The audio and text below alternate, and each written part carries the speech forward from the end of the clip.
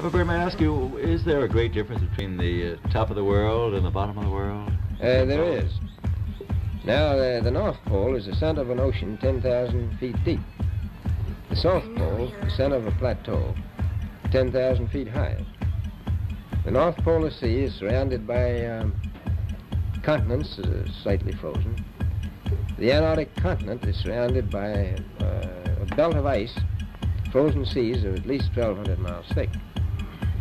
Now, the south is a plateau. It gets, in some places, 14,000 feet up. I've been over areas about 13,000, and it's a little bit chilly up there. So there's that big difference between the top and bottom of the world. The North really isn't very cold up there on the Arctic Ocean. One of the arguments people say about flat Earth is, well, that's stupid, people would fall off the edge. Well, not really, just do a Google search. Go on Google and search for coastline of Antarctica. And you're going to see that the coastline of Antarctica consists of 200 and 300 foot ice walls. No one's falling off of anything.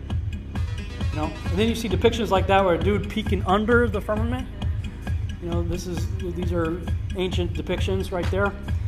So, you know, now I'm really intrigued by all this. More Antarctic expeditions follow after Shackleton. After World War II, the nations, especially Germany, Russia, and the United States, become literally obsessed with Antarctica. Now, a big part of that was, supposedly, after World War II, a lot of the Nazis went down there and supposedly set up shop in Antarctica. So, we have this character, Admiral Byrd. Enter Admiral Byrd. Our very distinguished guest for this evening is Admiral Richard E. Byrd. The North Pole used to be a no man's land, but these are the days when, by buying a ticket on a commercial airliner, you can fly across the North Pole and drink a cocktail at the same time. Admiral Byrd, you've been to both the North Pole and the South Pole. Is there any unexplored land left on this Earth that might appeal to adventurous young Americans? Yes, there is. And not up around the North Pole, because it's getting crowded up there now, because they find out it's really usable, not only to live in, but militarily.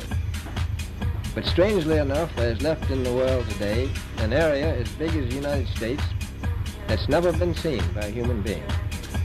And that's beyond the pole on the other side of the South Pole from Middle America.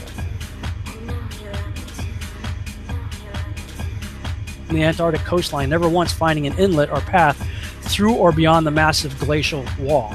So the other question is, well, how come ships don't go off the sea if it's flat? How come ships don't fall off the edge? Well, here's why you don't fall off the edge. There's a 200 to 300 foot high wall that is the coastline of Antarctica.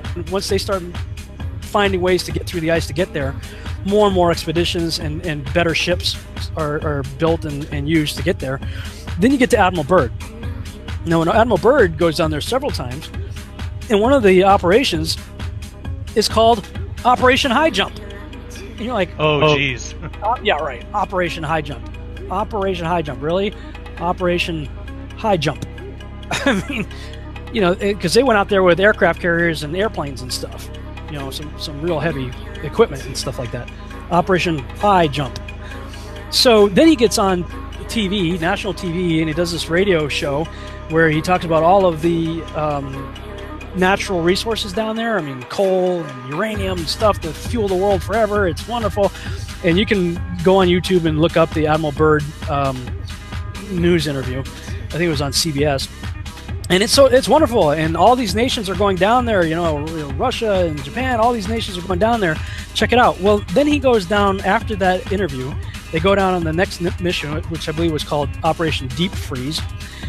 And then all of a sudden, everything changes. Everybody pulls out. They leave Antarctica, and all the nations that were down there doing whatever they were doing signed a treaty, the Antarctic Treaty, and I believe it was 1958 or somewhere thereabouts, saying, nope, nobody can stake a claim to Antarctica, and if you're going to go down there, you can only go down there for scientific reasons under carefully restricted guidance, but it's not a free-for-all. Nobody can just, you know, hey, I'm going to go check out Antarctica and do a high jump on my own. No, can't do it.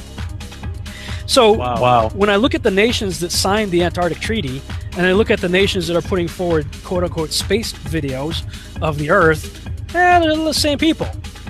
So if I was to put on my tinfoil hat and play the conspiratorial role here, there definitely appears to be some very suspicious things that took place. And then all of a sudden NASA is formed, and then simultaneously you have Russia and the United States doing high altitude nuclear bomb testing